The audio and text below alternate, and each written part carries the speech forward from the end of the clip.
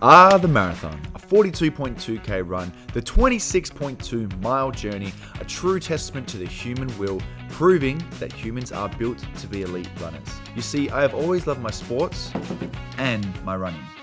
6 months ago, when I quit footy to pursue other goals, I went from being an athlete to a couch bum. For 6 months, I had done no exercise and I was stuck in a rut, and I needed something big to pull myself out of it. So that's when I decided I'm running a marathon. The catch? I'm only giving myself 30 days to train for it, rather than the recommended 12 weeks. And this is what happened.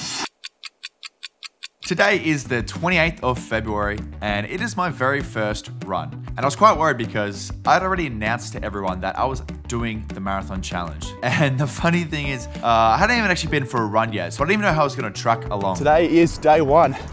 Gone for about 3Ks today. I'm already realizing that I really need to fix my diet if I'm gonna make this marathon. Straight away, my chest was heavy, and yeah. My first run was quite tricky, and I knew this was gonna be harder than I thought. That sucked. But that's the first one. I'll get better. Definitely my diet needs to be fixed. Even for my next run, I ate a bit better and I went for a run, but I actually felt even worse with my time being a bit lower. And I knew I had to really push through if I was going to make it for this challenge. Then the third run came round. I got the first two blow out of my lungs, and I could actually push myself to go a bit of a further distance. Oh, my legs. Holy. My legs feel like they're still running, because I've been doing it for like 45 minutes. It just feels like they're still going. So this was actually the longest run I've done so far, but I just didn't have enough energy and I wasn't recovering well, so I knew I needed some help. So I reached out to a nutritionist for some advice. Even if you're prepping for a marathon over 6 months, it requires a pretty intense level of nutrition. So if you've only got 30 days, we better get into it. So from the conversation, I realized I wasn't eating enough and I actually needed to create a high carb and high protein diet. So that's exactly what Johnny helped me with. And hey, don't make fun of my broken glasses. Anyway, it meant one thing.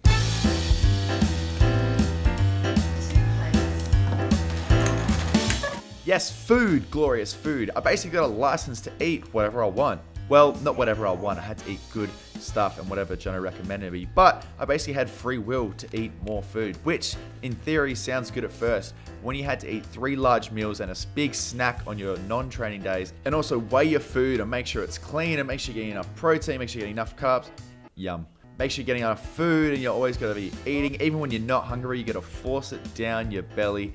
It actually became a chore in the end. You weren't eating because of pleasure, you were eating because you needed to, because you needed the energy to run. And I did gain a newfound appreciation for bodybuilders and endurance events, but now that I had my diet sorted, I was ready to take it on. Did you not learn from the first time? I thought the whole thing cooled down. No, the middle's gonna be so hot. So I went to go for one of my runs and I just really wasn't feeling it. And it sort of dawned on me the decision I had made. I felt really overwhelmed. I wasn't really sure I could do it. Eventually, the challenge all hit me at once.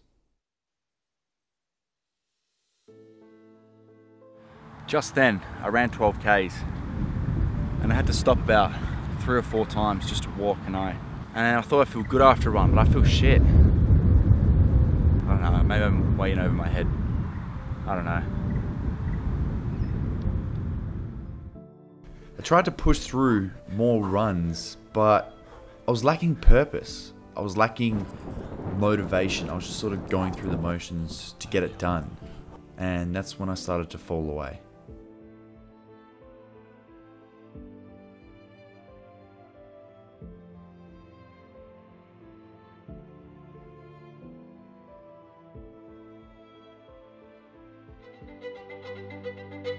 Alright guys, today is Saturday, my first run since Monday. And the first 5 minutes, I felt like I was dying, I couldn't run. Now I pushed that 5-minute mark and warmed up, feeling great. I'm going for 50 minutes cruisy today, just to get back into it. I've been a bit slack this week, I'm disappointed in myself, but that's in the past and I've got to make up for it now and all the way up to the marathon. Let's keep pushing, eh? Remember, when you set a goal, you have to achieve it. Even if you slack on it at some points, you got to keep yourself to a better standard. I didn't do that, that's what I'm doing now. Remember, never settle, push yourself. This is the best time to run.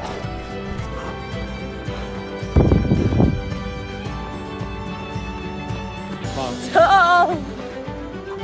Are you running, buddy?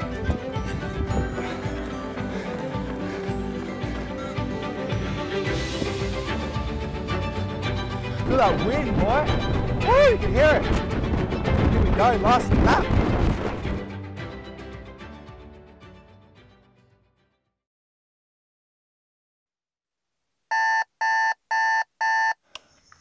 So I had to wake up at 4:30 to eat lasagna, toast, and then I get to go back to sleep for 2 hours, wake up at 7 o'clock. About to go run a half marathon. That will be officially, in history of my life, the longest I've ever run in a go or in a game or anything. That's right, I'm getting nervous, blood's pumping, and I'm ready to go. Let's do this. Let's go. And do this we did. I started on the venture of my longest run ever. Now this was the half marathon and it started off great. You know, the first 5-10Ks you're flowing. Had my energy gels and I had my water and I just really hit a flow state. But being my longest run ever, I knew I was going to hit a wall. 17 and a half.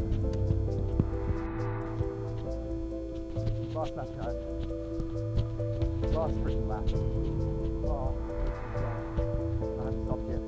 This really turned out to be one of the hardest runs I had ever done. I just remember feeling blisters and pain throughout my legs. Oh, did you actually finish? Yeah. You look like you're dying. I am. How do you feel? I feel like there was a cut in my foot. Oh no, it's just a blister. Yeah. Oh man, that was 21.1. Oh, can't believe that's only halfway. That blister. It was really crazy to think the amount of pain I was in and that in 10 days I'd have to run double that. Getting close and closer to the marathon, I realized I actually needed some more advice. And around this time, Mackenzie, who was an elite runner, reached out to me to give me some awesome tips.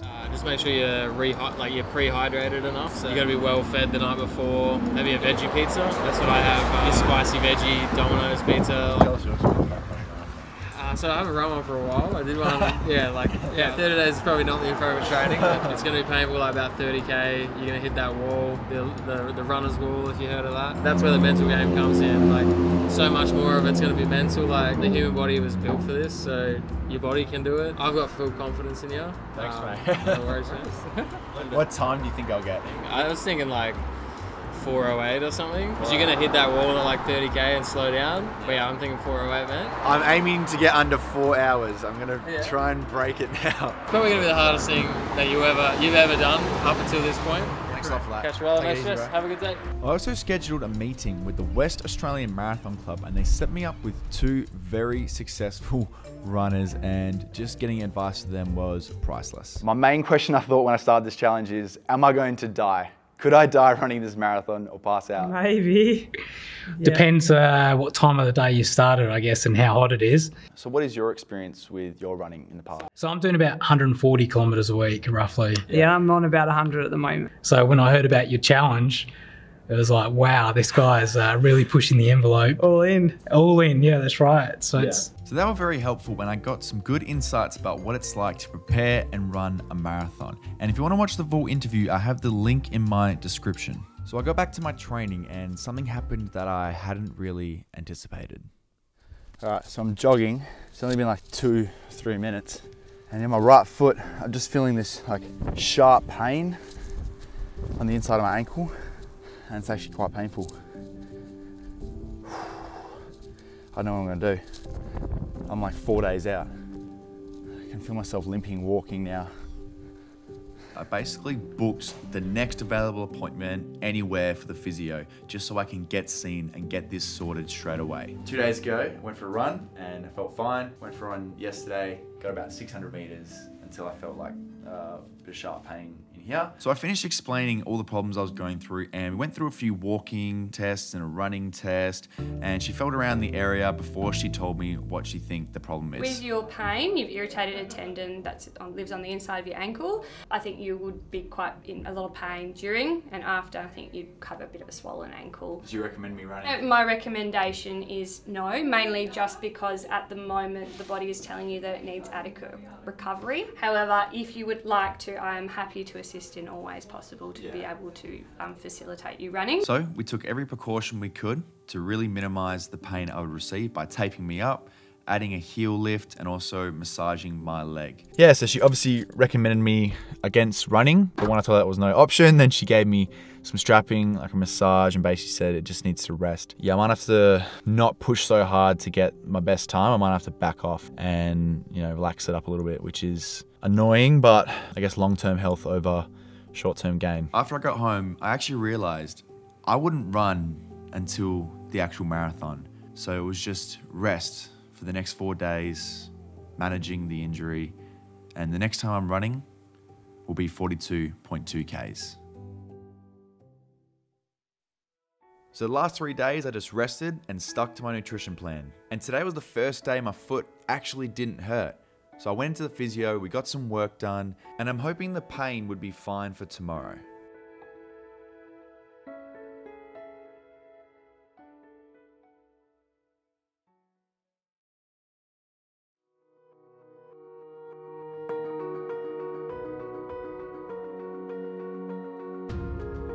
Today is the day I've worked so hard to get to. The day I pushed myself to a place I've never been before. The day I face the toughest challenge of my life. The last 30 days have been so hard, and it has all come down to this moment. I've quit and half committed to so many things in my life, but this day is the day that dies, as I become the person I choose to be. And so begins the journey.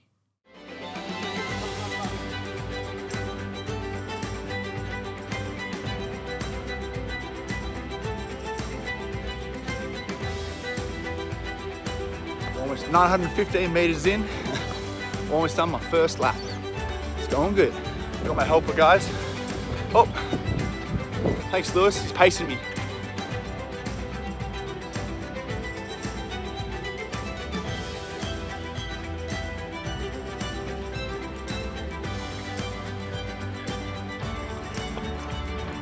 Alright guys, next update, 53 minutes, 8.61 Ks. Well, my ankle's starting to hurt a tiny bit. I can just feel it in every step. And I also have to pee. Alright.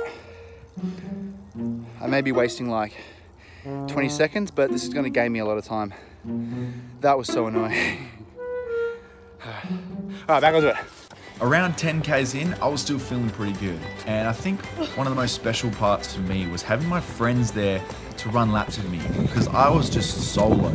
So having that support of family and friends around me, running some laps, having fun, it meant the world to me, and it made the run so much better.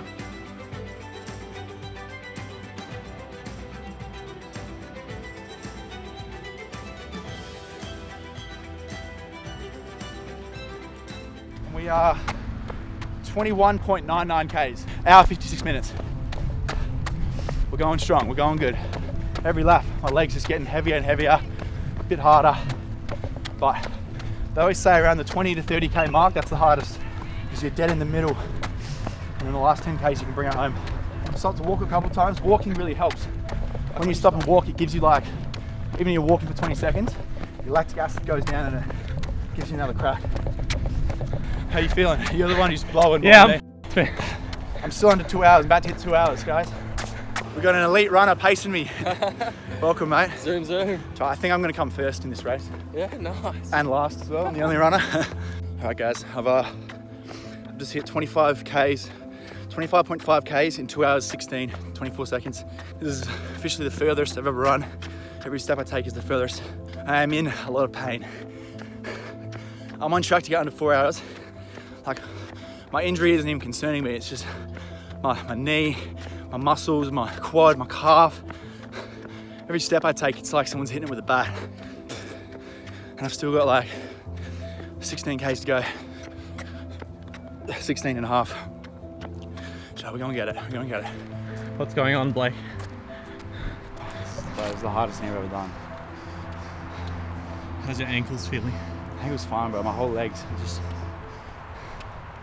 It's like the most painful thing I've ever done, eh? And my goal now is just to finish it strong. At this point, I was in so much pain, and I still had so long to go, and it was all starting to overwhelm me. Each step I took just got harder and harder, and the pressure started to build up until the point where this happened. Alright, you guys didn't see it, but I was walking with Jasmine and I just felt sick, and I just threw up a bunch of water and a bit of gel, I think. Yeah. A bunch of water and a bit of gel. It's getting hot. Just gonna walk a little bit and then I'm gonna start running in a minute. 36.37 Ks in, 3 hours 29. I just had to stop and walk. My legs are so painful. This is the most painful thing I've ever done. My whole body's just telling me to stop and give up. I felt so close, yet so far away from the finish line, and it made me think back to all the training I put myself through and the reasons why I'm doing this. Why are you running? Why are you doing this? Why don't you just quit? And those thoughts kept popping up, but I just kept going. And then I almost had this small little voice behind me also jump in and say, I'm not letting you quit. You're not quitting. There's so many things you half commit to and you never follow through and you always quit. I'm not gonna let you quit.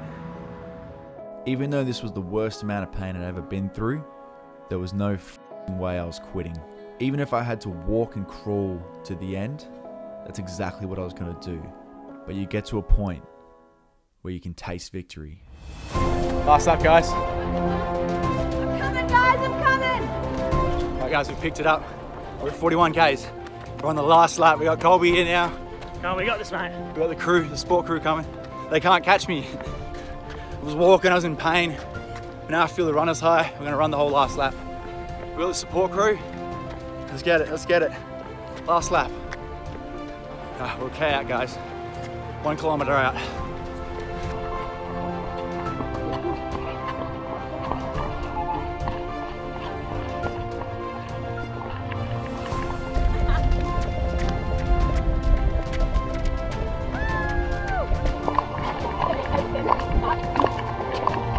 How do you feel, mate? Australian champion. Oh, that was amazing. That was the hardest thing I've ever done in my life.